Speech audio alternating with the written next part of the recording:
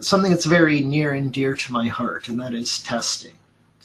And just want to spend a bit of time going over what testing means. And this series on testing, this particular session, is about code level testing. So we do have our automation suite running under Robot, which is more end-to-end or integration testing. This is going a little bit lower, deeper into the code. And it is, to use a phrase from some Agile methodologies and Agile training that I've been through, this is how you drive quality deep into the heart of your code. I want to start with a little bit of a digression into legacy code. Many people may have heard the term legacy code before. What is legacy code? Well, it's spaghetti code. It's code that's poorly structured. It's not documented, or where it is, the comments are wrong, misleading, or perhaps even the comments are, set variable x to 5, and the next line is let x equal 5. Not necessarily useful comments. Legacy code could be somebody else's code that you now have that you've got to figure out and you've got to maintain. But ultimately, legacy code is code that doesn't have any tests to go with it.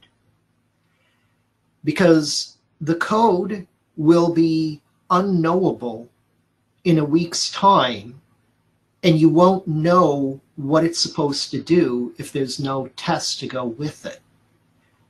So if you make a change to that code, you don't know if you've made it better or not. Code that's written without tests today is tomorrow's legacy code. So with tests in place, we can change the code quickly. We can verify that we didn't break anything. Without the code change, without the tests in place, we don't know if our code is any better or if we just made it worse. This is from a book that I absolutely love called Working Effectively with Legacy Code.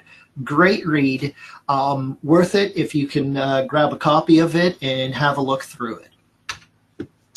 So, talking about unit tests. Well, what is a unit test? There's many different opinions on this. Is this something that tests your code at the method level? Or does it go down to each if clause level? Does it test success path, failure path only? Is it automated? Or do I have to manually set up an environment like, okay, well, I need to have an Oracle database and I need to have the following tables in place and I need to have some data in those tables for this test to run? Do I need a special environment for it to run? I mentioned the database. Maybe there's something else. Maybe there's a web server that's needed, or WebSocket interface, or some sort of remote procedure call. Maybe I have to have special software around in order to be able to run the test. So when I'm talking about having unit tests, and when we talk about having these tests in OSM, if our meaning isn't clear, if we're not all talking about the same thing, then we have to ask the question, do we all know what we're doing? Do we have a common understanding? And when I say, oh, you need to write tests for that, are you able to meet my expectation if I say we forgot a test? You may look at it and go, but I did write a test. So do we know what to do? So there was a term that was brought out, which is called microtest.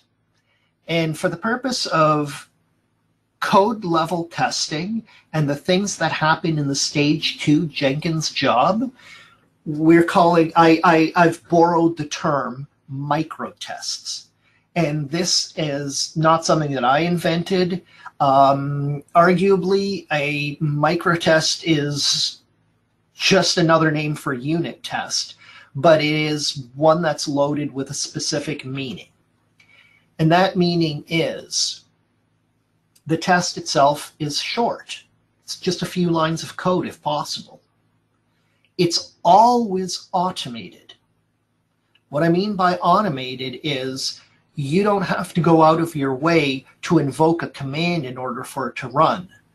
Jenkins will do this automatically. It's also automated in such a way that no manual configuration is required in order for this to happen. It is part of a purpose-built test application. In the case of Python, or in the case of OSM, we have specific source code, which is the unit test source code, and each one of these follows the test application framework from Python. A microtest should test a single branch of logic. If there's an if statement, you should have two tests. One for the if, the other for the else. Arguably, one test should assert one fact only. If there's multiple things to determine whether it was successful or not, it could be argued that you should have multiple tests then. That way, if a test fails, it fails for one and only one reason. If we have a test that tests 5 different things and only one of them fails, well, the whole thing fails, and it's up to the person looking at the code and looking at the test to figure out which one of the 5 failed. Test code should be written to the same standard as regular code. We don't want lots of duplicated code. We don't want spaghetti code in our unit tests. We want proper PEP 8 compliance and static linters to be able to run against our test code. The test code should be kept in Git as well. It should serve as a gateway to commit. And in the case of OSM, it does. If a test fails, Jenkins will vote -1, and we won't be able to get through. Tests also need to be very quick. We're talking in the order of milliseconds per test. I should be able to have a suite of 1,000 tests that could run in a second or so. Mention this when I talk about the single branch of logic. Provide precise feedback on errors. So that way, if something fails, if a test fails, I don't have to go hunting to figure out why. It doesn't just say, oh, fail, but it produces a message saying, failed because I was expecting X to be equal to 2, not 3. Microtests are part of a collection. When I run tox-e cover in OSM, the entire suite of tests run as one single collection. I don't have to invoke it 1,000 times to execute 1,000 tests. Tests should be easy to invoke. They can be gray box. What I mean by that is we can manipulate the contents inside the environment as the test is happening. We need to be able to test impossible conditions, which means we need to be able to change the environment in such a way as to make that impossible condition happen.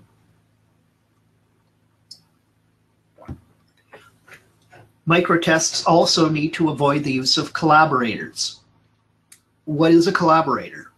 It's another object that you need to talk to. For example, a database is, it's an external entity, and the library that you use inside of Python to communicate with the database is a collaborating object. So when I go, okay, I need to execute an SQL query against a database. Well, it shouldn't use the real database object for that. It should use a mock object, and I'll get into what mocks are a little bit later. Tests also should involve the creation of very few objects. We shouldn't have these huge complicated tests that need to do 1,000 things just before executing one line of code. The reason being is that if that's the case, then that is what we call a code smell. It means that the function that you're about to test is probably too big, and it should be broken down. That's not something that we can always do. Sometimes that's just the way life is, but still, we should have very few objects in our test. And it should also not require any external software. I shouldn't have to install a database in order for my test to run. So how to write tests? Well, what do I need to test? We need to make sure that we test the expected behavior and the logic paths, any external API, or the method signature of a function. We need to test exceptions, including impossible conditions. Database corrupted is what you would consider an impossible condition. Well, how on earth am I going to corrupt a database and make sure that I can test my software to handle that? Well, you need to. We need to be able to write a test to make sure that your handling of exceptions that are nearly impossible to create are still tested. What don't you need to test? Well, things that are too simple to break, or what we call getters and setters. Let A equal 1. Well, do I really need to test that A was equal to 1 afterwards? Sometimes. I've actually seen bugs in that type of code where, a couple values were passed in and the wrong value was being set. So when have you tested enough? When fear of things breaking turns into boredom of testing. Tests can also serve as documentation. See, a good test demonstrates what the function of the method being called is. It helps you understand the expected inputs and the expected outputs. It helps you understand what exception handling is happening, or what exceptions you can expect to come out of the method. Tests the interaction, or demonstrates the interactions with other objects. When I take a look at a test and I see, oh, it needs a database. It's mocking up a database. Obviously, I now know that this function is going to need a database. Tests can serve as an example of how to use the API. How do I use this function? What sort of exceptions can happen? What inputs and outputs can I expect from it? Tests must also be idempotent and independent. Idempotent means that it is not going to change anything in the environment irrevocably or in such a way that if I run this test 10 times in a row, the second time it's going to fail because the first time left something behind. Tests should never leave anything behind. Tests must be self-contained and repeatable. So I should be able to run the same test any number of times in a row and expect the exact same results each time. Tests have to have everything that they need to be able to cover all the logic paths that they're testing. A test must not cause changes in the environment, should not write files to a file system, should not delete files, shouldn't update rows in a database, etc.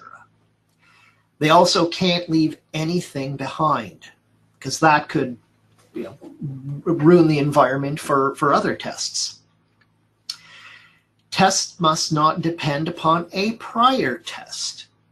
So if I have a test that inserts a row into the database, My second test that checks to see if a row is in the database should not rely on the first test being there, leaving that row behind.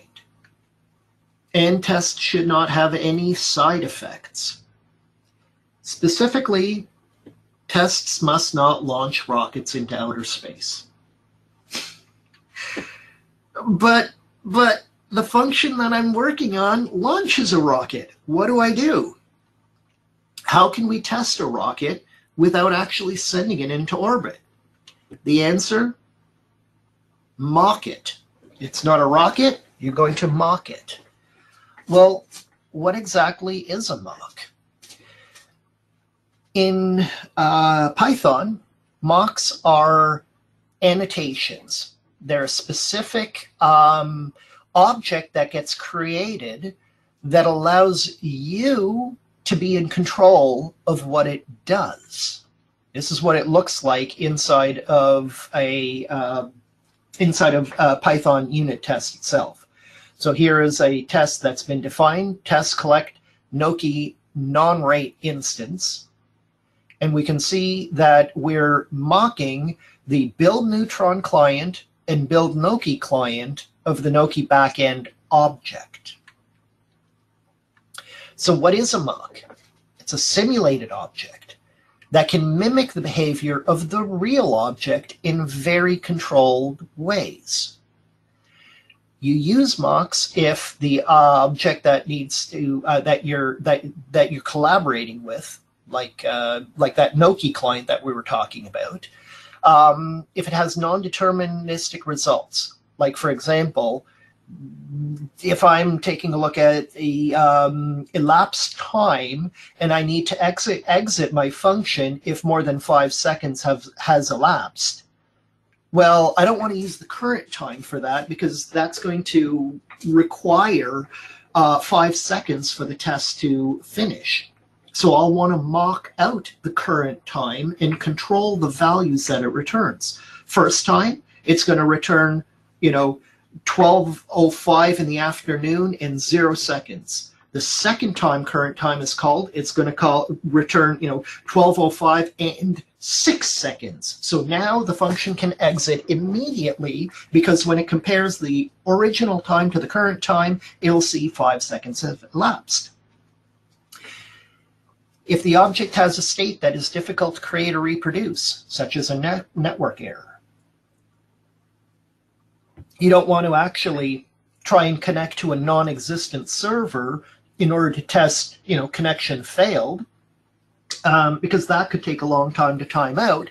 And by accident, the server might actually exist or respond, and all of a sudden your test isn't working. You also want to use a mock if the object is slow, like a database. You don't want to initialize the database or do any sort of setup like that, because that takes a long time and it's not deterministic. So what can a mock do? It only does what it's told to do. It doesn't do anything more. So by default, if I create a mock object and I call any function on that mock object, I'm going to get a return value of true. Nothing will happen. It'll just come back and say, okay, it's done. Now, how does that work for testing? Well, I can say, the side effect of calling this mock is you're going to return 1, 2, 3, or you're going to return, 12:05 in the afternoon. It can also throw exceptions. I can say, oh, mock database dot, when you call fetch a current row, throw a new database index corrupted exception. So then when you call fetch current row, all of a sudden you're getting a corrupted database exception. Or when I call rocket.launch, I can say, yes, the rocket is launched and here's your rocket object, or I can say, no, it failed. So no logic path or exception should go without testing. You can test anything in this way. So the proof of this, yes, it's already part of our pipeline. Both pre and post merge commits contain this. We have a test result trend in Jenkins that you can see. And we have our code coverage. Shows what packages were tested, what how many files were tested, as well as the percent of line coverage. So in this particular one here, you can see, 100 builds ago, we were only at 40%, and it dropped for a bit, and then it went up, and then it dropped, and up, and up, and eventually we ended up with 60% line coverage.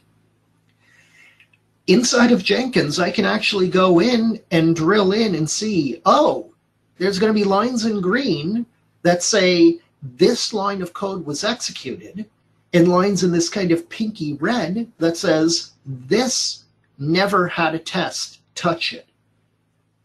So when I say we only covered 60% of the code, I can go in and look. Anything that's in this pinky red means that it does not have a test. And anything that I do inside of that line, I can change it and do whatever I want, and no one will know the difference because nobody has tested it. We want to protect the code. Putting it all together and having lots of very fast microtests. It shouldn't be a very onerous thing to run a test suite. We should cover a predefined percentage of the code base. We currently do not, but we could enable it that Jenkins could fail the job. I realize I have a word missing here, or Jenkins could fail the job. In other words, if the code coverage drops too low, we could put in a policy that says Jenkins will vote -1 because you've introduced more code than tests, and that's not good for our code base. It is a perfect companion to Garrett. It acts as the pre-review gate as part of stage 2. And reviews will be rejected if a test is broken. As I mentioned, it could reject it if the percentage of code coverage drops. We don't have that in place right now, but it's something that I'm seriously considering implementing. All this together prevents us from having legacy code. So what have we learned? Code without tests is tomorrow's legacy code. Microtests are just really good unit tests. They're fast, they're repeatable, they're idempotent, and they're independent. Mocks replace any slow, dangerous, or difficult collaborators, and that there is no code that is too complex to test. We should never find ourselves in a position of saying, oh, man, this is so complicated, I can't write a test for it. Break it down. Talk with us. We've all had experience in different ways of working with legacy code and breaking things down. There's always a way to test it. Jenkins knows how to read the unit tests and the code coverage results and can vote on that. And by that, Garrett can prevent patches that violate the norms set by the project. So this is how we operate in OSM and help to maintain the quality of our code. And that ends the theory part of today.